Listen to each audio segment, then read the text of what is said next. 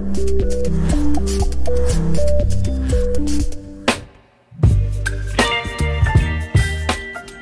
my name's Steve Walker from Promise Money, and today I'm going to be talking about bridging finance, but specifically exit strategies. Now, when you're taking out bridging finance, there's going to be a reason for it, and I'll come on to that in a moment, but you need to be taking out bridging finance with your end in mind. And the reason that's important is that bridging finance is a short-term product. It's extended to last for a certain period of time, either because you're buying a house and you can't sell the one you've got and you haven't got the cash to do both, or it could be for business purposes, refurbishing a property. But the key thing is that the lender is going to want to know how you're going to get out, because they are lending to you for a short period of time and they don't want to be lending to you for any longer than that, and they don't want you to go into default, i.e. you go past that date, which then can incur you in penalties and them in hassle. So firstly, let's just talk about why you might be getting into bridging very briefly. If you can get a long-term loan and get straight into that, sometimes that's the best thing to do because it's just one transaction.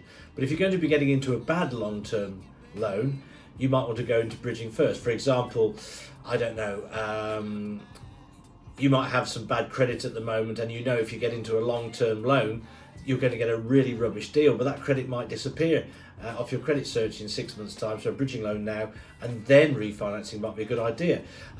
You might be buying a property and you need to do some work on it. So a bridging loan now, you need to take that out because you need to do the work to get it lettable, but once it's lettable, then you'll convert to a buy-to-let mortgage. And those are some of the circumstances where you might bridge and then refinance out of it.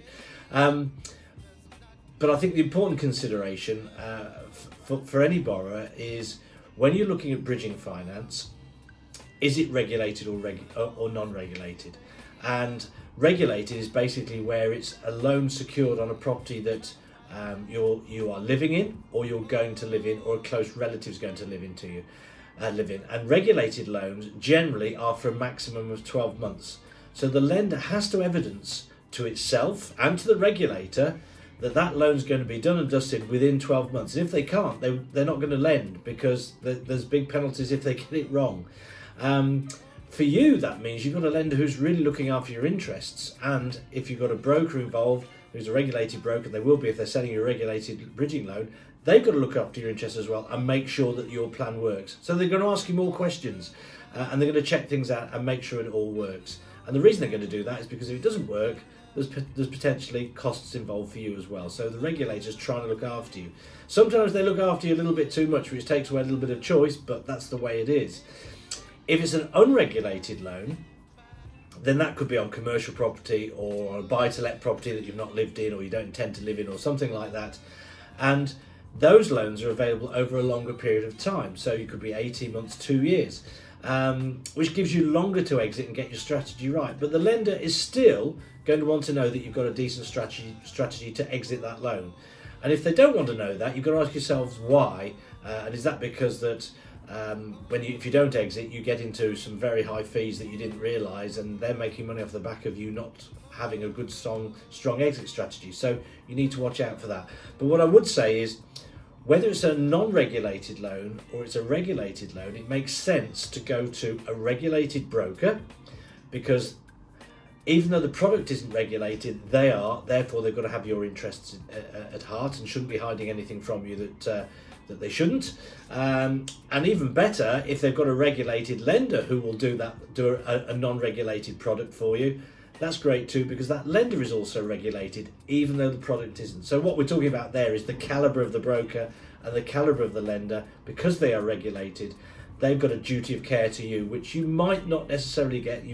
But you might not necessarily get from somebody who is unregulated, because they haven't got the same rules that govern them. They can be perhaps a little bit more cavalier. So get yourself a regulated broker and ask your regulated broker if there's a regulated product. So coming back onto the exit now, what could your exit be? If you're buying a house and you've got another one, you want to move into a new house but you haven't sold your old one, you haven't got enough income to support the mortgage on the existing one and the new one, therefore you go for a bridging loan. That's a classic example, regulated loan. And your exit's going to come from the sale of the house that you're currently in. That'll be paid off, and then you move forward with the house that you've got. And it might be that the sale of this house means that the new house the bridging loan is paid off in total, or it could mean that the bridging loan is partially paid off and you need to get a mortgage. So in that case, you've got sale of property and your exit is sale, but there's still a mortgage that you need to get on the new property going forward, because the bridging loan, there might still be a little bit of it left. So where the exit is refinance, it's really, really important that that you work out what that exit's going to be. And that means that your broker needs to then provide to the lender a decision in principle and do a bit of due diligence to make sure that there is actually an exit for you. Because let's say, and I'm sure this isn't the case, but let's say you've got loads and loads of bad credit and you're selling this house and then you're reliant on a remortgage to exit. If you've got loads of bad credit, you might not be able to get a remortgage.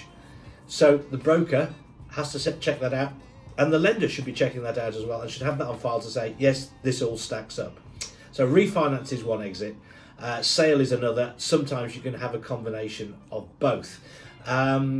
Inheritance, that could be one, that could be an exit. But bear in mind, the lenders, especially regulated lenders, when you say to them, this is my exit, they're going to say to you, prove it. And if you say, well,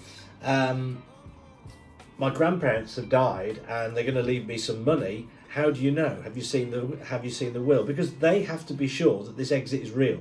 So if it's not real, it isn't really an exit, and that's going to give you a problem. So you need to you need to crystallize that and be able to give them something that's real. If you were to say, all right, I'm going to get a bonus in 6 months' time, okay, prove it. I've got some shares that are going to mature and I'm going to sell those in 6 months' time, but I don't want to do it now because there's penalties to do so. Prove it.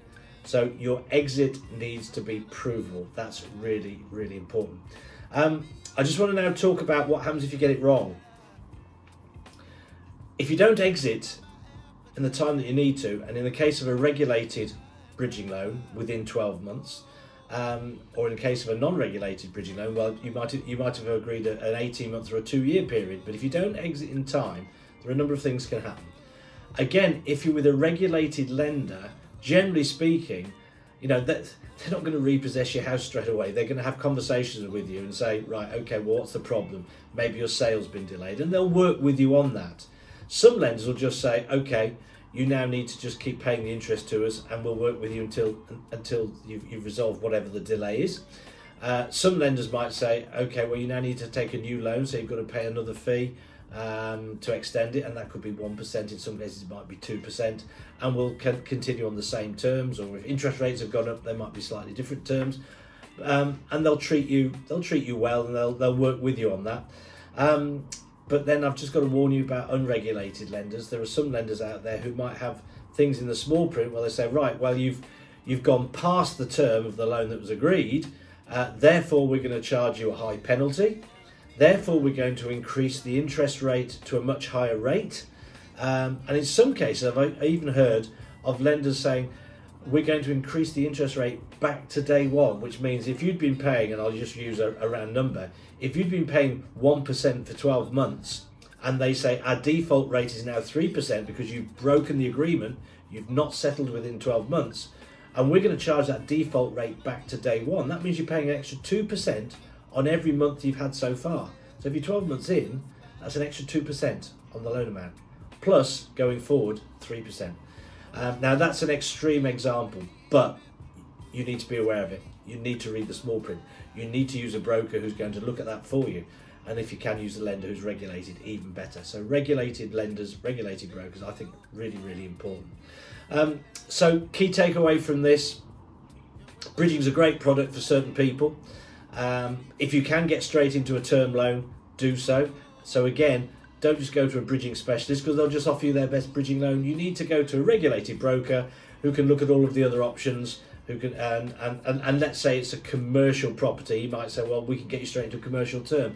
Let's say it's residential, we might say, well, actually you thought there was a problem here, but we've got a lender over here which could get you straight into your regulated mortgage, so you don't need bridging. You've saved the fees on the bridging, you've saved that high interest on the bridging, and here's the alternative which we can get you straight into. So they need to look at all of those options, because bridging might not be a requirement. Don't assume it is just because somebody's told you you need to go for bridging. Your mate down the pub, he's not an expert, I don't think. So talk to a regulated broker. But a great product, just know what you're getting into and make sure you've got a clear exit strategy in your own mind, because you're going to need to evidence it. That's it for now. Please do subscribe to this video, like this video so that other people get to see it, because if you like it, apparently other people get to see it, which is great, and that helps them. And do check out the rest of our videos on Promise Money YouTube, and for more information go to promisemoney.co.uk, where you'll find a lot of written information as well as more videos. That's it from me. Thanks a lot for watching. Bye bye.